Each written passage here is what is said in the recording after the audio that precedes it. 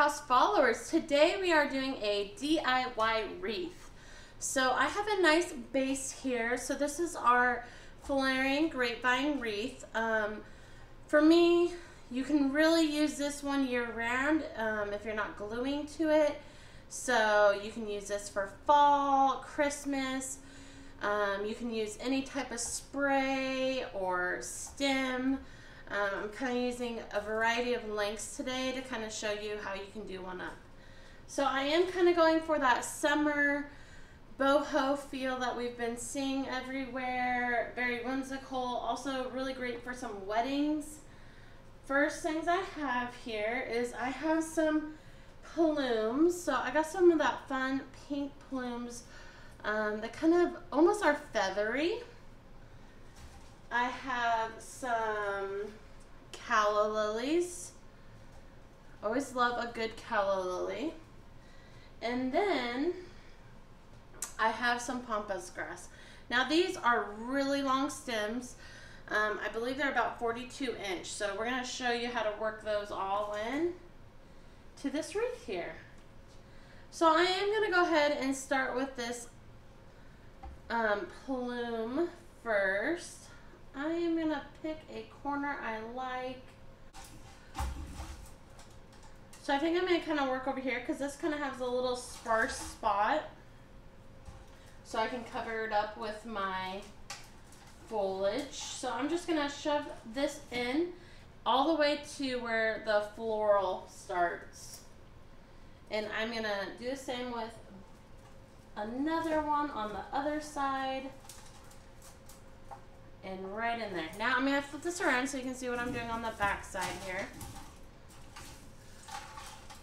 So see how those are sticking out? Just to secure them, I'm just going to bend them and push them right into that grapevine wreath. Now if you don't feel like that is secure enough, you can take some floral tape or floral wire, and I just take the wire or tape through one of the grapevines and tie down the stem. But that should secure you very well. And then from here, I just go ahead and kind of spread these out.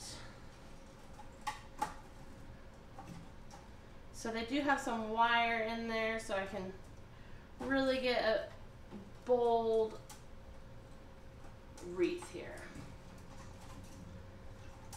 Okay.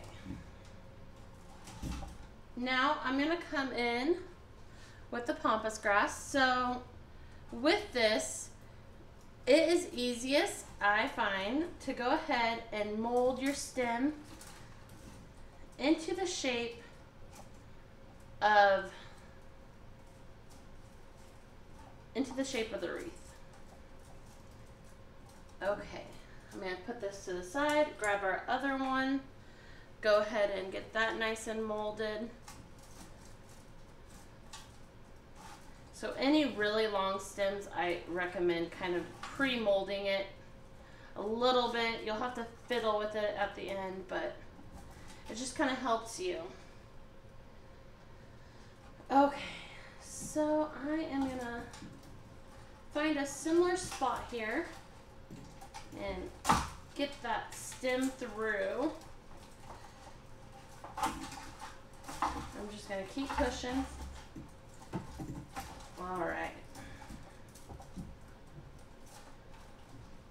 And then I'm going to come in from the other side with my other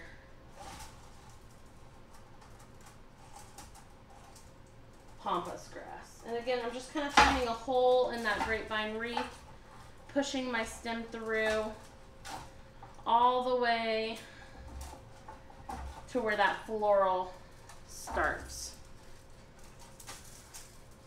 Gonna flip this around so you guys can see what I'm doing on that back side.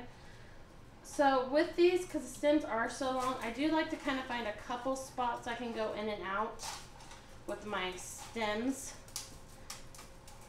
And then I kind of just tuck them in at the end.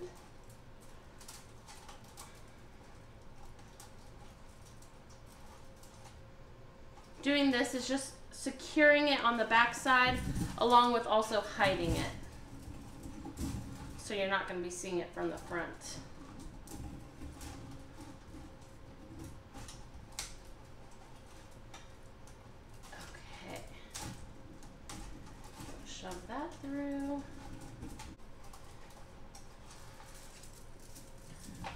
I got those nice and secure. So as you can tell, these kind of pop up. I do not like that.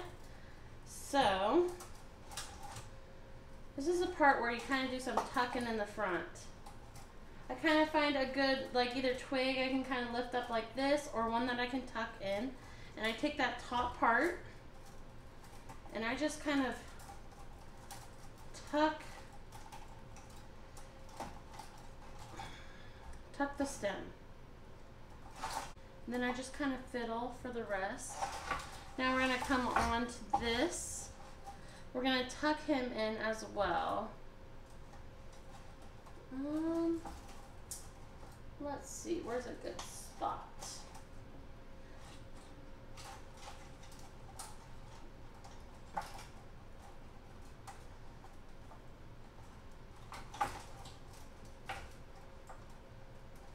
I want to tuck them right in there in that hole, but I can't quite get them in. Okay, and then I am going to retuck this guy in there.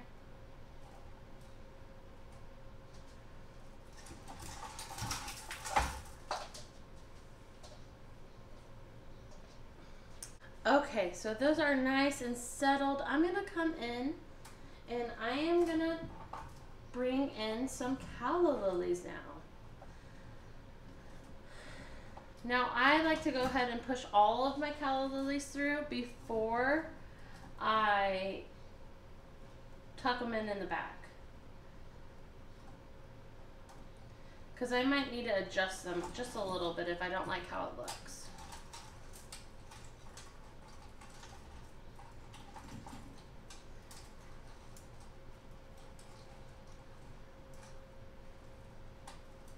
And again, I'm just kind of wiggling it through that grapevine wreath.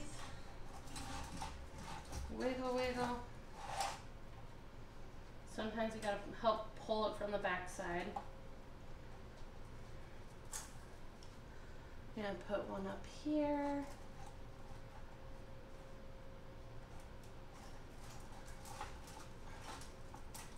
Just wiggling it through a hole in that back side. If you're having a hard time finding a hole by doing it on the front side, kind of find your general spot and then you can flip it over and wiggle it through.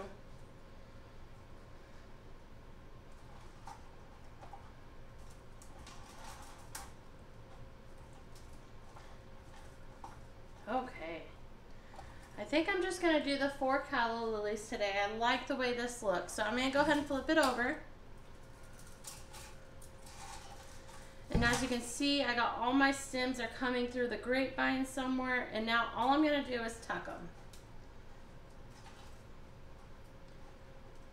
Tuck them in, making sure they're not popping out through the front side. Again, these stems have wire in them too, so if you can't find somewhere, you might be able to loop it around something, one of the grapevines, and just kind of twist it. And that will also secure it.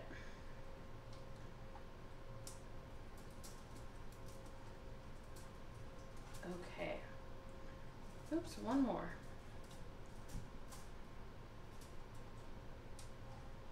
I'm just gonna tuck him in right here. Again, you can tighten all these in with wire if you'd like, but this is pretty dang secure. Look, I'm shaking and nothing's budging. So we're gonna flip that right back over. Oh my goodness, I am in love with it. Okay, so from here, I could easily add a bow. Really just depends on what the occasion is. If it's a wedding, I think some raffia would look nice, or weaving some lights through here. You could also just add a really cute little wood welcome sign. This could be glued in, it could be wired in. You might be able to just like find a little spot to tuck it right into the project too. I've done that multiple times. Oh, right there. He's nice and tucked in. You can see the word and you're ready to go. You got a beautiful door piece All right, you guys, remember DIY wreaths are so easy. They're interchangeable. I could change this all out in a week, or I could change it out for just the seasons. So thank you for joining us, and happy crafting.